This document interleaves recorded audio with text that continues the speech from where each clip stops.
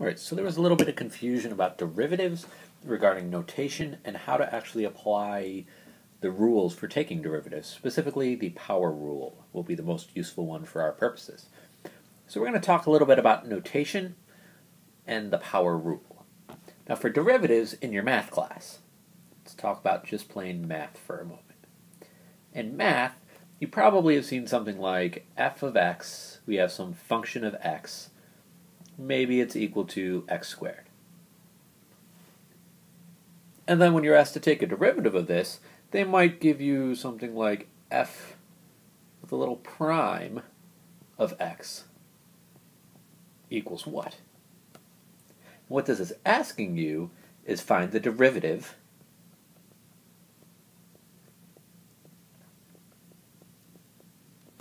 of a function f, some function. In fact, I think they typically use f because f is the first letter in function to try to make things easy for you.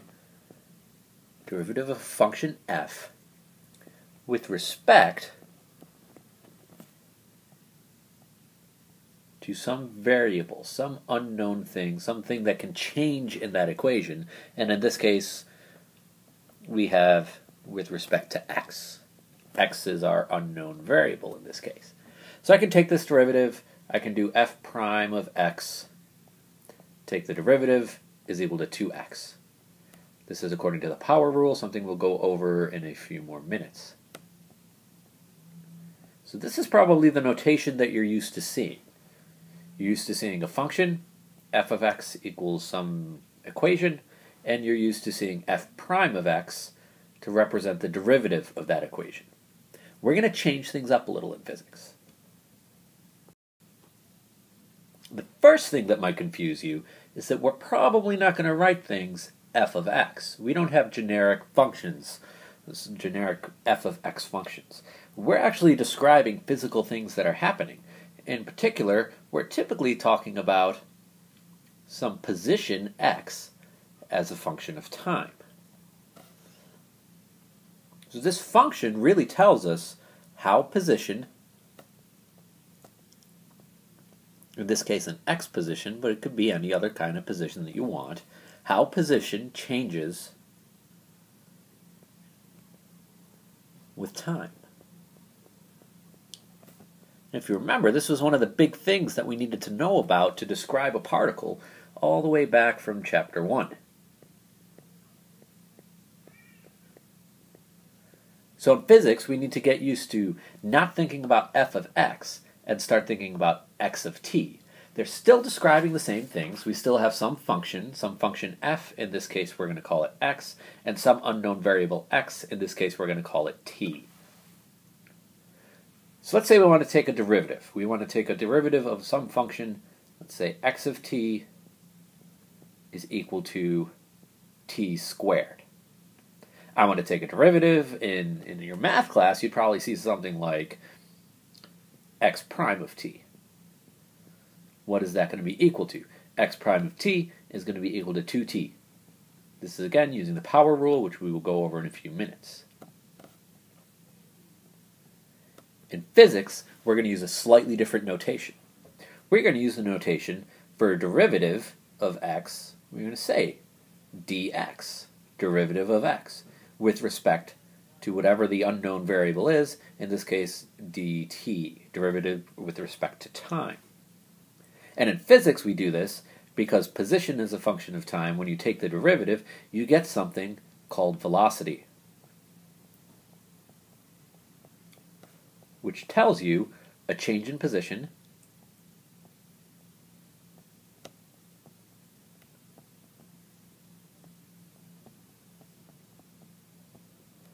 divided by a change in time. So we don't just choose this notation for no reason. We choose this notation because it makes physical sense. A velocity tells you how far something goes and how long it takes. That's what a derivative tells you. A derivative tells you a change in an x, a change in a position, divided by a change in time. You can see this in plots. If you think about the lab that you did, you were plotting some position in meters as a function of time in seconds. So you can plot that little plot. Maybe it looks something like this. You're plotting your position as a function of time. So here we see our position is increasing. We're getting farther and farther away from our origin as time keeps increasing. So it's a direct relationship. And if we look at the slope of this line, if we remember from lab, slope is equal to rise over run. We should remember this from middle and high school. Well, in this case, the rise is the change in x. The run is the change in t. The y-axis is position x. The x-axis is t, time. Well, this delta x over delta t, that's the definition of velocity. V is delta x over delta t. So we see that the slope, which really is just the derivative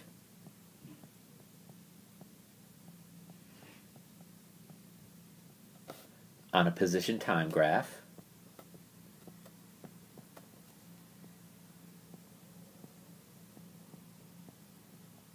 is the velocity.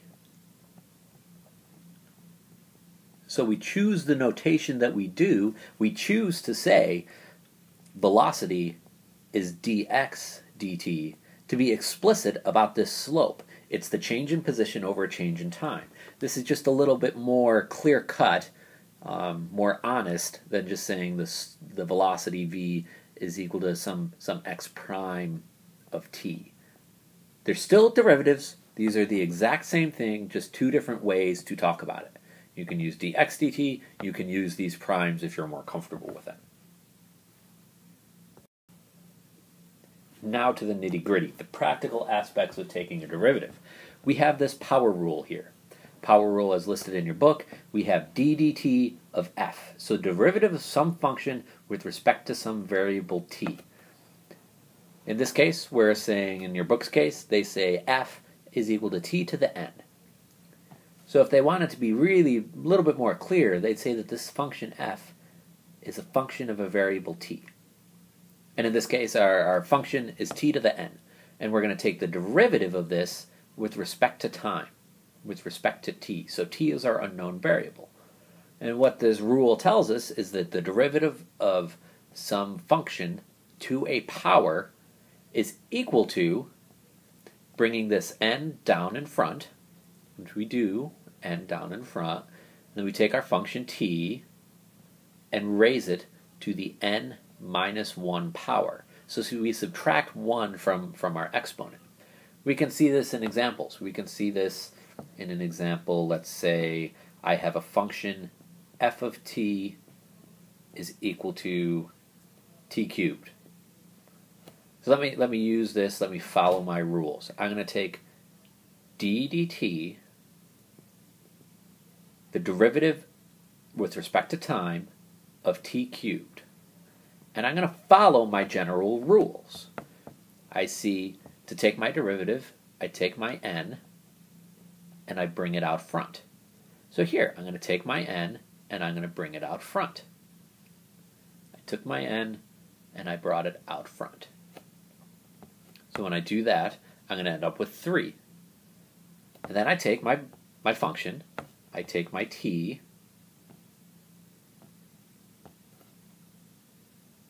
and I keep my t in there.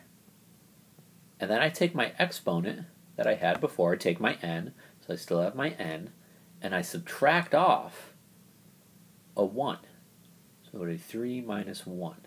And this is going to give me my final answer of 3t squared. Let's do another example. Let's try x of t is equal to 6 times t to the 4th. Take the derivative of x with respect to the time, with respect to t. So I take my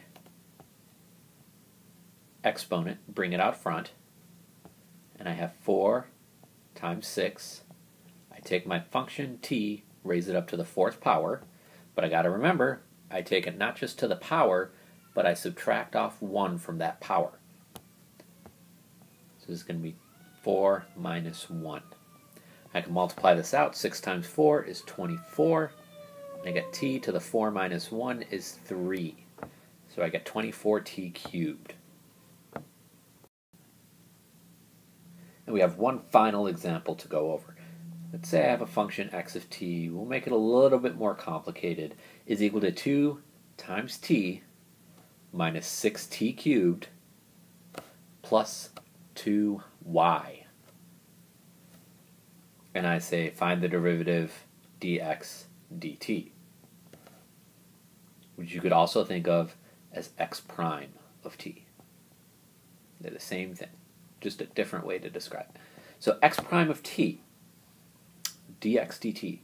Well, first, I know the power rule, so I don't want powers associated with all these variables.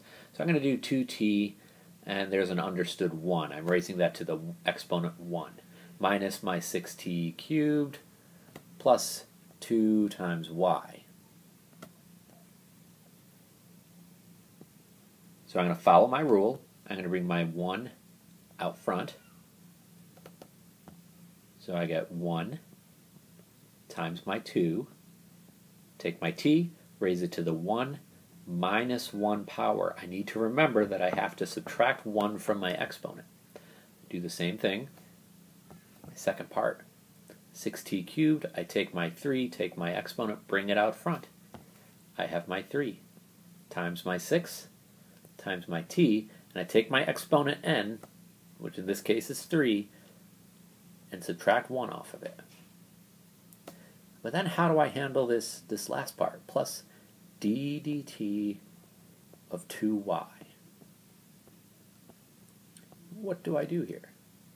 Well, if I look closely at this, I'm taking the derivative of this function 2y with respect to the variable t. So the only thing I care about are the t's that are in this function. Are there any t's in 2y? I don't see any t's here. There are no t's in this function, so as far as this derivative is concerned, the derivative with respect to time, this function is a constant number, and the derivative of a constant is 0, so we don't have to worry about it. And now I can just write this out a little bit better, multiply things together. 2 times 1 is 2, t to the 1 minus 1 is 0, minus 3 times 6 is 18, t to the 3 minus 1, 3 minus 1 is 2. And to simplify this just a little bit more, t to the 0 is equal to 1. So that leaves me with just a 2, minus 18t squared.